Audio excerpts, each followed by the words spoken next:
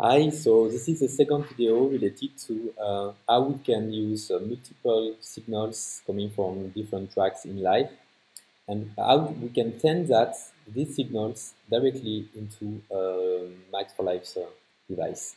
So let's create at first the Max for Live device, which will be, for instance, analyzing an audio signal. So let's put something like that, which is a default Max for Live audio effects. Sorry. And then we can do just we can add an object named plugin, and we can address different input like that. I will save the device in the same folder as my oops, this is not here,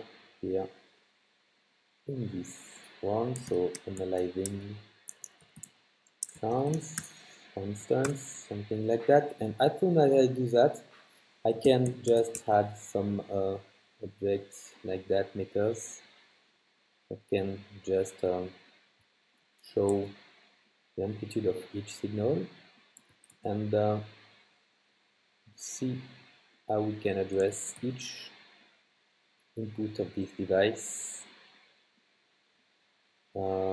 to each track in live. So as soon as I save this kind of device here, let's save it. Let's name the tracks where I put my device. We can do something like analyzing audio, okay?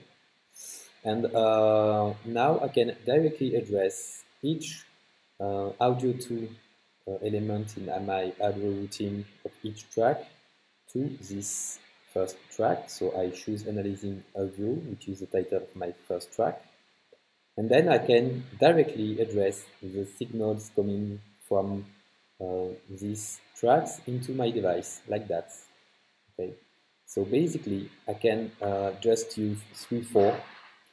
So indeed, 1, 2 are just the proper input of this device. So basically, if I send a signal here, if I do something like that, which is the microphone of my computer, I can just see the signals here directly addressed in this device. So I have a signal coming from this second track in live.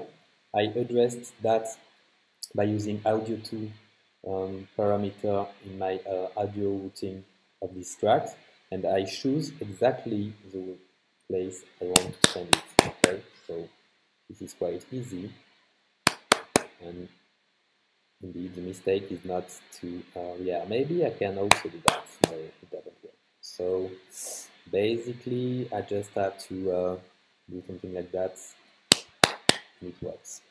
So I can also start directly by 3, 4, 5, 6, for instance. I lose some elements like that, and I just have to select something like that. Okay. So now I can use this device for analyzing the sound. So I will take maybe something like the say descriptors externals. I will take maybe the, I don't know, I'm not sure, the centroid, like that.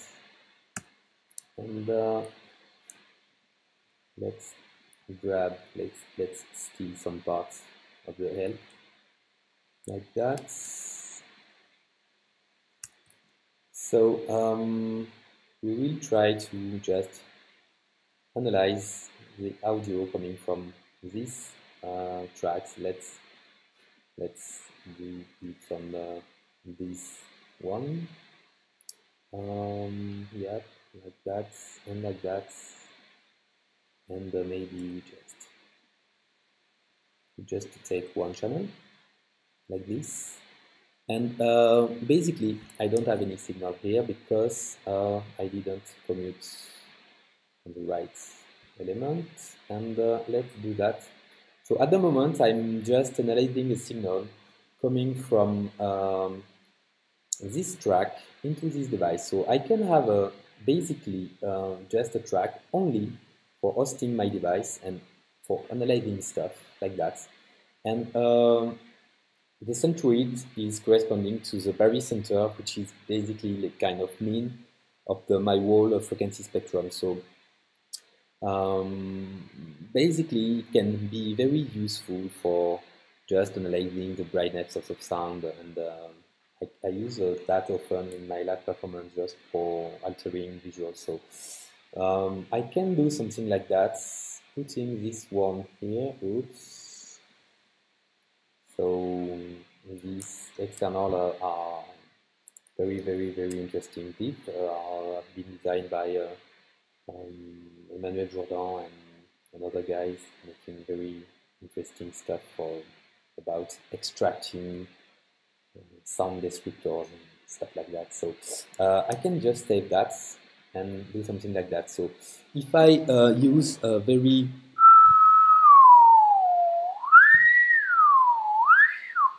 if I just return my microphone, I can just analyze the frequency like that. I could also use that for just analyzing the centroid of another sound coming from, I don't know, maybe I can take just a basic operator like that. So oops, yeah, I have to do that, and I just have to address correctly my output. So I can do that, and I can just create a basic base like that. So as you can see, I don't have any sound going to my master. So what I can do in that case is just duplicate my track like that and basically address this one to the master. Okay, so I can do something like that, just grabbing the signal from my previous tracks, which is this one, copying this one to the right device, next light device, and now I'm just basically analyzing this one. So the frequency is too low, but we can basically have the centroid of the signal at each moment, you know. So I can just do something like that, quick fix, so I have a better amplitude, and then I can just alter my signal like that. And here I have my spectrum and just my centroid. So basically I will try to make another video just for showing how we can use this value, sound descriptors for altering some visuals or stuff like that. So now I think you are able to just basically send any signal from any tracks into another m4L device, which is in another track, which is crazy. And we can do that. We can do that in Ableton Live 10. So see you. Bye.